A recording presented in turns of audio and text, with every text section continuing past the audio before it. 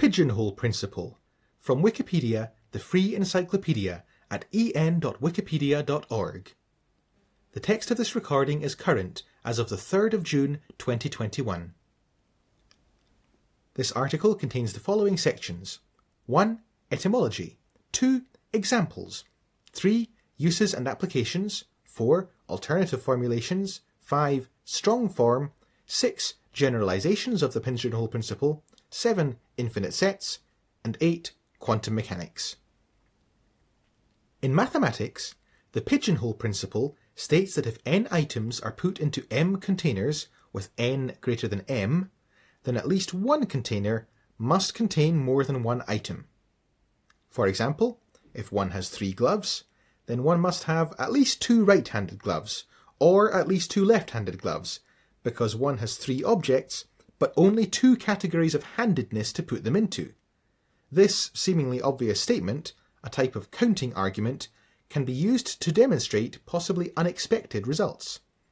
For example, given that the population of London is greater than the maximum number of hairs that can be present on a human's head, then the pigeonhole principle requires that there must be at least 2 people in London who have the same number of hairs on their heads. There's an image: pigeons in holes. Here there are n equals 10 pigeons in m equals 9 holes. Since 10 is greater than 9, the pigeonhole principle says that at least one hole has more than one pigeon. The top left hole has 2 pigeons. Although the pigeonhole principle appears as early as 1624 in a book attributed to Jean Lerechon, it is commonly called Dirichlet's box principle or Dirichlet's drawer principle, after an 1834 treatment of the principle by Peter Gustav Lejeune Dirichlet under the name Schubfachprinzip, drawer principle or shelf principle. The principle has several generalizations and can be stated in various ways. In a more quantified version, for natural numbers k and m, if n equals km plus 1 objects are distributed among m sets, then the pigeonhole principle asserts that at least one of the sets will contain at least k plus 1 objects. For arbitrary n and m, this generalizes to k plus 1 equals the floor of n minus 1 over m plus 1, which is equal to the ceiling of n over m. Though the most straightforward application is to finite sets, such as pigeons and boxes, it is also used with infinite sets that cannot be put into one-to-one correspondence. To do so requires the formal statement of the pigeonhole principle, which is: there does not exist an injective function whose codomain is smaller than its domain. Advanced mathematical proofs, like Seagal's lemma, build upon this more general concept. Section 1. Etymology. There's an image: pigeonhole message boxes at Stanford University. Dirichlet published his works in both French and German, using either the German Schubfach or the French tiroir. The strict original meaning of these terms corresponds to the English drawer, that is, an open-topped box that can be slid in and out of the cabinet that contains it. Dirichlet wrote about distributing pearls among drawers.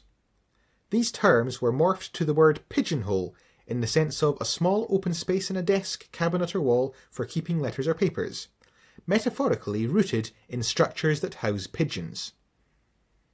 Because furniture with pigeonholes is commonly used for storing or sorting things into many categories, such as letters in a post office or room keys in a hotel, the translation pigeonhole may be a better rendering of Dirichlet's original drawer metaphor. That understanding of the term pigeonhole, referring to some furniture features, is fading, especially among those who do not speak English natively but as a lingua franca in the scientific world, in favour of the more pictorial interpretation, literally involving pigeons and holes. The suggestive, though not misleading, interpretation of pigeonhole as dovecote has lately found its way back to a German back translation of the pigeonhole principle as the Taubenschlangprinzip. Besides the original Schubfachprinzip in German and Principe de tiroir in French, other literal translations are still used in Bulgarian, Chinese, Danish, Dutch, Hungarian, Italian, Japanese, Persian, Polish, Swedish, Turkish, and Vietnamese. Section 2. Examples. Section 2.1. Sock picking. Assume a drawer contains a mixture of black socks and blue socks, each of which can be worn on either foot, and that you are pulling a number of socks from the drawer without looking. What is the minimum number of pulled socks required to guarantee a pair of the same colour? Using the pigeonhole principle, to have at least one pair of the same colour, M equals 2 holes, 1 per colour. Using one pigeonhole per colour, you need pull only 3 socks from the drawer, N equals 3 items. Either you have 3 of one colour, or you have 2 of one colour and 1 of the other. Section 2.2. Handshaking. If there are n people who can shake hands with one another, where n is greater than 1, the pigeonhole principle shows that there is always a pair of people who will shake hands with the same number of people. In this application of the principle, the hole to which a person is assigned is the number of hands shaken by that person. Since each person shakes hands with some number of people from 0 to n minus 1, there are n possible holes. On the other hand, either the 0 hole or the n minus 1 hole, or both, must be empty, for it is impossible, if n is greater than 1, for some person to shake hands with everybody else, while some person shakes hands with nobody.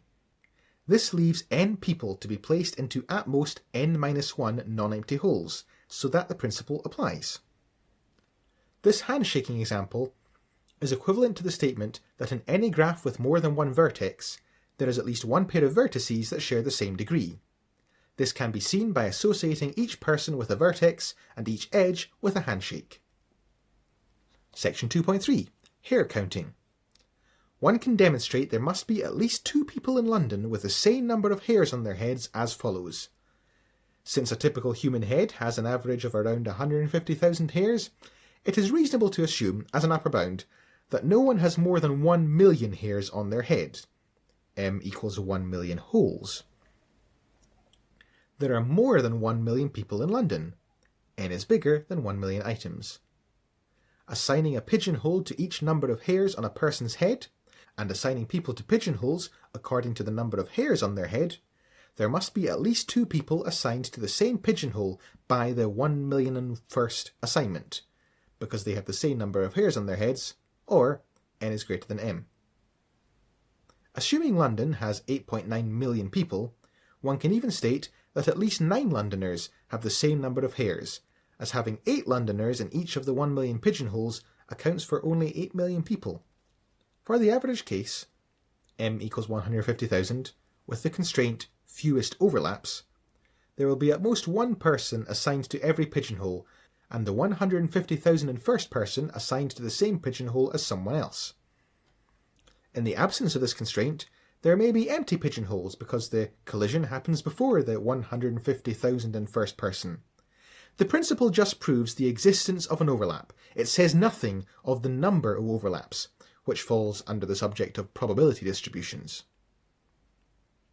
There is a passing, satirical allusion in English to this version of the principle in A History of the Athenian Society, prefixed to A Supplement to the Athenian Oracle, being a collection of the remaining questions and answers to the old Athenian Mercuries, printed for Andrew Bell, London, 1710.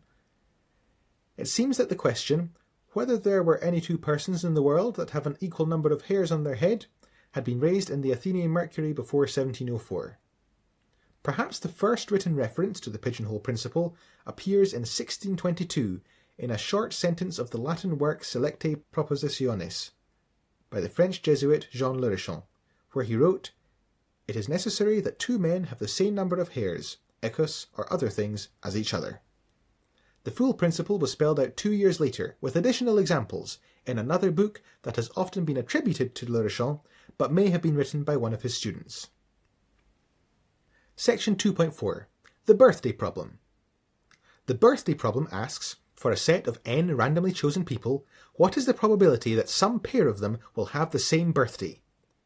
The problem itself is mainly concerned with counterintuitive probabilities.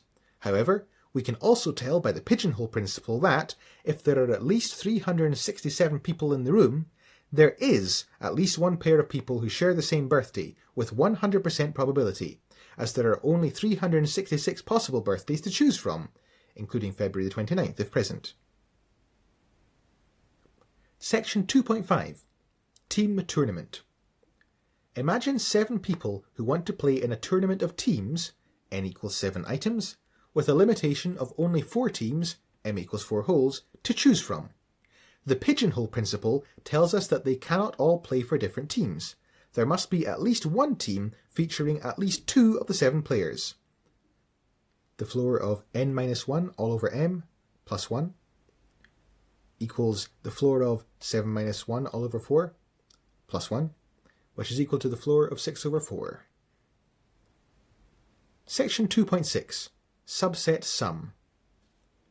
Any subset of size 6 from the set S equal to 1, 2, 3, and so on up to 9 must contain 2 elements whose sum is 10.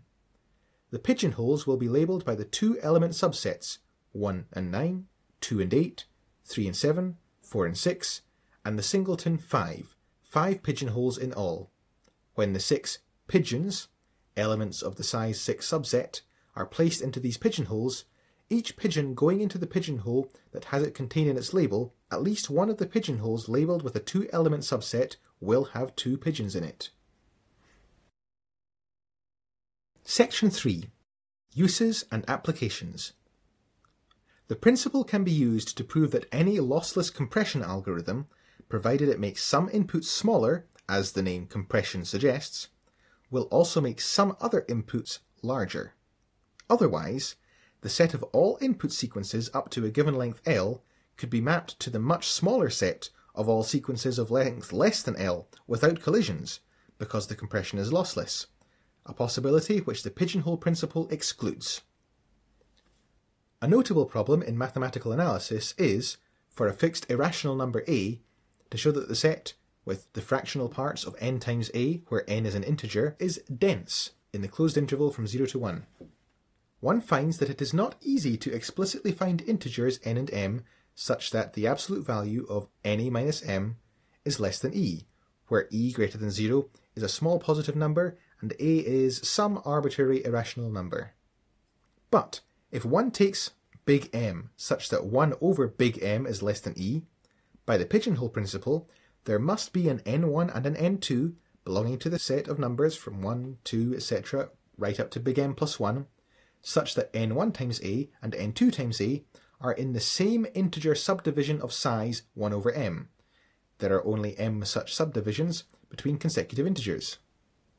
In particular, one can find n1 and n2 such that n1 times a is in the open interval from p plus k over m to p plus k plus 1 over m, and n2 times a is in the open interval from q plus k over m to q plus k plus 1 over m, for some p and q integers and k in the set from 0, 1, etc. up to m minus 1. One can then easily verify that n2 minus n1 all multiplied by a is in the open interval from q minus p minus 1 over m to q minus p plus 1 over m, that's the open interval. This implies that the fractional part of na is less than 1 over m is less than e, where n equals n2 minus n1 or n equals n1 minus n2. This shows that 0 is a limit point of the set of fractional parts of na. One can then use this fact to prove the case for p in the interval from 0 to 1, including 1 but not 0. Find n such that the fractional part of na is less than 1 over m, which is less than e. Then if p belongs to the interval from above 0 to 1 over m, including that number, the proof is complete. Otherwise, p is in the interval greater than j over m, less than or equal to j plus 1 all over m, and by setting k as the supremum of the set of r belonging to natural numbers, such that r times the fractional part of na is less than j over m, one obtains that the absolute value of the fractional part of k plus 1 all multiplied by na, and then minus p, is less than 1 over m, which is less than e. Variants occur in a number of proofs. In the proof of the pumping lemma for regular languages, a version that mixes finite and infinite sets is used. If infinitely many objects are placed in finitely many boxes, then there exist 2 objects that share a box. In Fisk's solution of the art gallery problem, a sort of converse is used. If n objects are placed into k boxes, then there is a box containing at most n over k objects. Section 4. Alternative formulations.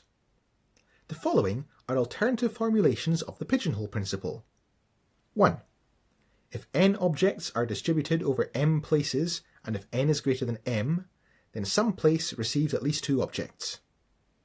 2. Equivalent formulation of 1. If n objects are distributed over n places in such a way that no place receives more than 1 object, then each place receives exactly 1 object. 3. If n objects are distributed over m places, and if n is less than m, then some place receives no object. And 4. Equivalent formulation of 3. If n objects are distributed over n places in such a way that no place receives no object, then each place receives exactly 1 object.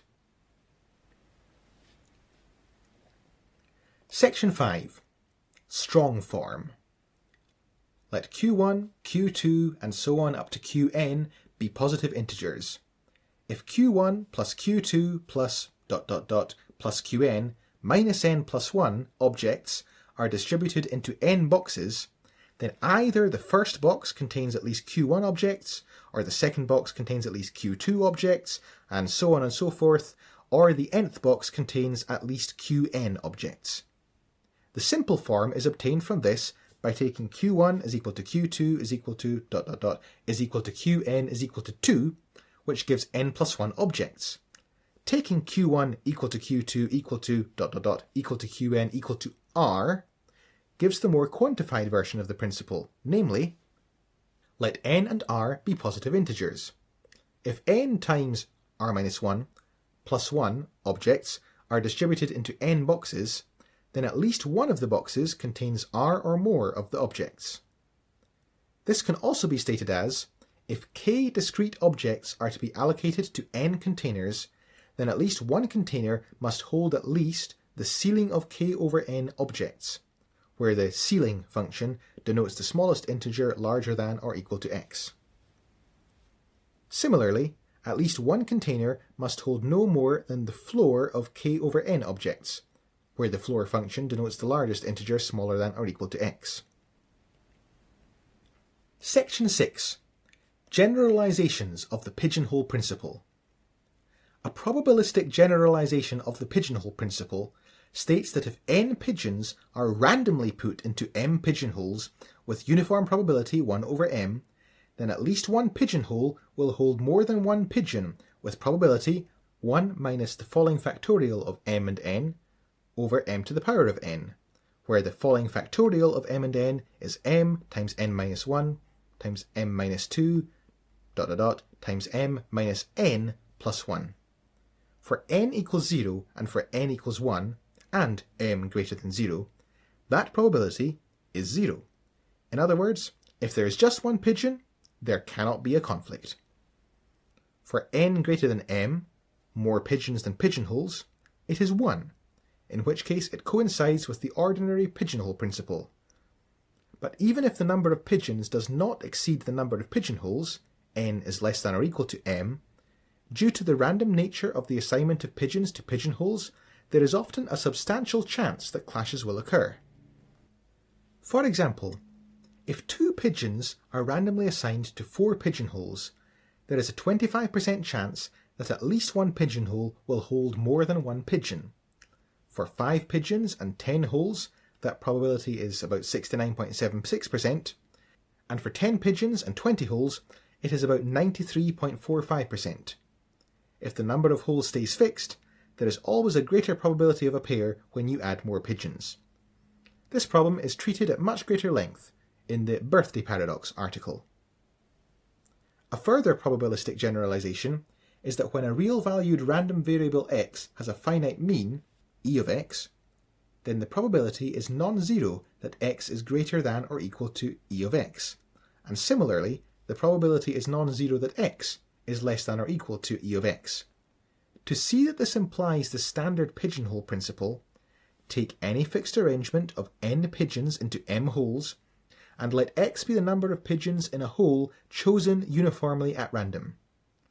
The mean of x is n over m, so if there are more pigeons than holes, the mean is greater than 1. Therefore, x is sometimes at least 2. Section 7. Infinite sets.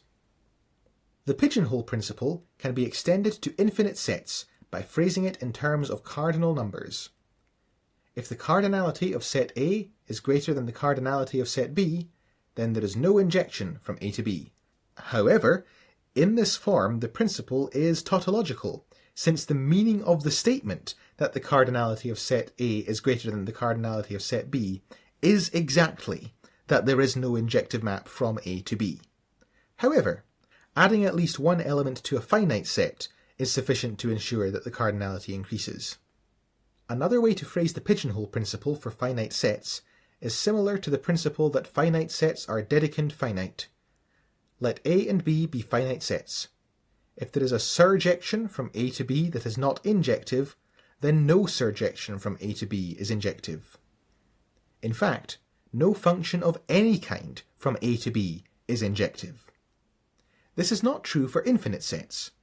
Consider the function on the natural numbers that sends 1 and 2 to 1, 3 and 4 to 2, 5 and 6 to 3, and so on. There is a similar principle for infinite sets. If uncountably many pigeons are stuffed into countably many pigeonholes, there will exist at least one pigeonhole having uncountably many pigeons stuffed into it. This principle is not a generalization of the pigeonhole principle for finite sets, however. It is in general false for finite sets.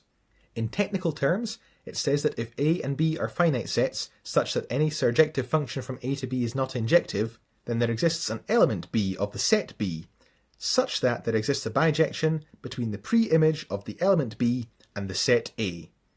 This is a quite different statement and is absurd for large finite cardinalities. Section 8. Quantum Mechanics. Yakir Aharonov and co-authors have presented arguments that the pigeonhole principle may be violated in quantum mechanics, and proposed interferometric experiments to test the pigeonhole principle in quantum mechanics. However, later research has called this conclusion into question. In a January 2015 archive preprint, researchers Alistair Ray and Ted Forgan at the University of Birmingham performed a theoretical wave function analysis, employing the standard pigeonhole principle, on the flight of electrons at various energies through an interferometer. If the electrons had no interaction strength at all, they would each produce a single, perfectly circular peak. At high interaction strength, each electron produces 4 distinct peaks, for a total of 12 peaks on the detector. These peaks are the result of the 4 possible interactions each electron could experience: alone, together with the first other particle only, together with the second other particle only, or all 3 together. If the interaction strength was fairly low, as would be the case in many real experiments, the deviation from a zero interaction pattern would be nearly indiscernible, much smaller than the lattice spacing of atoms in solids, such the detectors used for observing these patterns. This would make it very difficult, or even impossible, to distinguish a weak but non-zero interaction strength from no interaction whatsoever, and thus give an illusion of 3 electrons that did not interact despite all 3 passing through 2 paths. This sound file and all text in the article are licensed under the Creative Commons Attribution Share-alike 3.0 Unported License, available at creativecommons.org/licenses/by-sa/3.0.